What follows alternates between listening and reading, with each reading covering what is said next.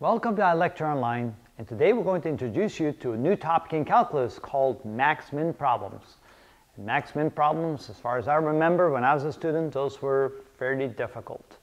And we can take the mystery out of these if we do them in a very particular way. If we go through a very special set of steps, I shouldn't say special, but if we go through a particular set of steps, these problems aren't as difficult as they may appear. So, with some examples, I'm going to try and show you how to go about solving a max-min problem using calculus. So here, our example is that we're supposed to maximize the volume of an open box. We are given a piece of cardboard that has a length and a width, and we're supposed to cut out the corners. They're supposed to be square corners, and so we can then fold up the lids, what's left, and then have a box. And so, whenever we solve a max-min problem, the first thing I always want to do is try to determine what's supposed to maximize or minimize. In this case, it's very clear. They tell us we're supposed to maximize the volume, so that's easy. Volume needs to be maximized. That's what we're looking for, maximum volume. So the second thing we want to do is come up with an equation that describes the volume of that box. So in this case, we're supposed to come up with an equation that describes what we're supposed to maximize, which is the volume. And so volume equals the length times the width times the height. So I'll just write this down. So volume of a rectangular box is the length times the width times the height. All right, so now we have determined what the length, the width, and the height is. So the length of the cardboard is L, but the length of the box will be L minus 2x when the cutouts are cut out. So we have V equals length minus 2x, that's the length of the box. The width of the box will be the width of the cardboard minus the 2x, that would be width minus 2x. And then the height will be, well, once we cut those ends, once we cut the corners out and we fold up the ends, then the height would be equal to the size of the cutout, x. So now that we have an equation, we have L, X, and W all in the same equation. Of course, we only want a single variable, so now we look for some constraints to let us know what the relationship between these variables are, or how to eliminate some of the variables. In this case, we're given the length and the width in terms of inches, and these are considered, in this problem, our constraints.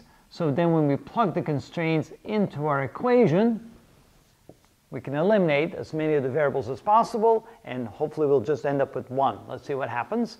So we have the volume is equal to the length, which in this case is 30 minus 2x, times the width, which in this case is 15 minus 2x, times the height, x.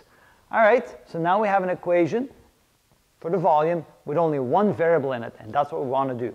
So now we're going to simplify this equation a little bit by multiplying everything out. So we have V equals, let's see here, 30 times 15, that's 450.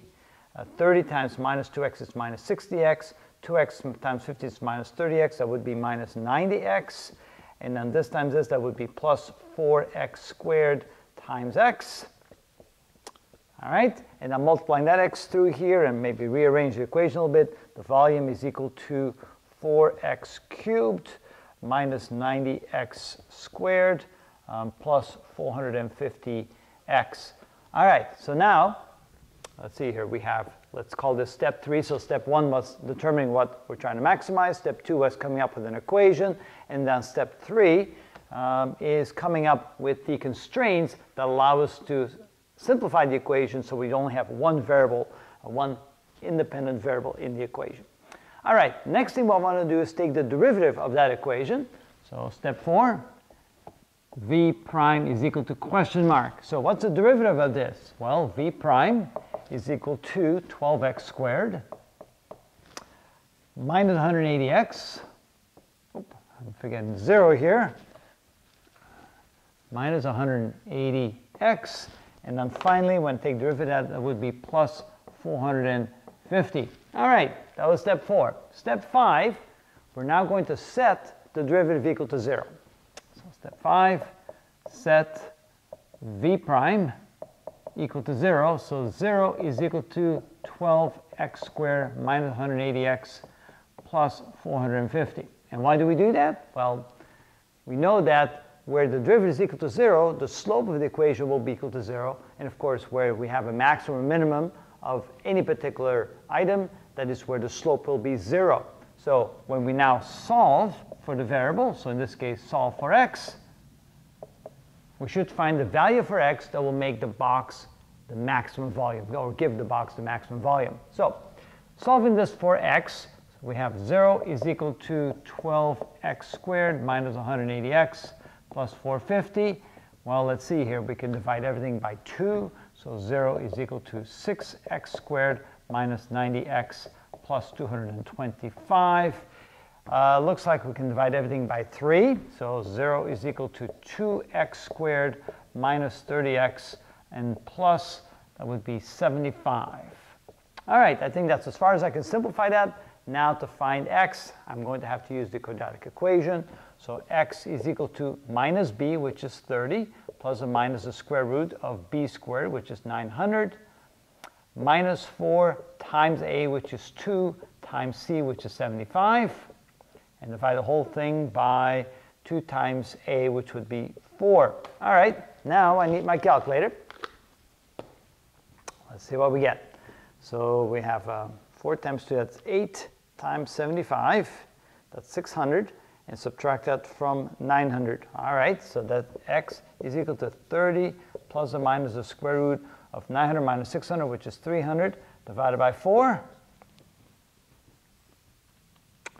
Okay, take the square root of that. We get 17.32, so that's equal to 30 plus or minus 17.32 divided by 4.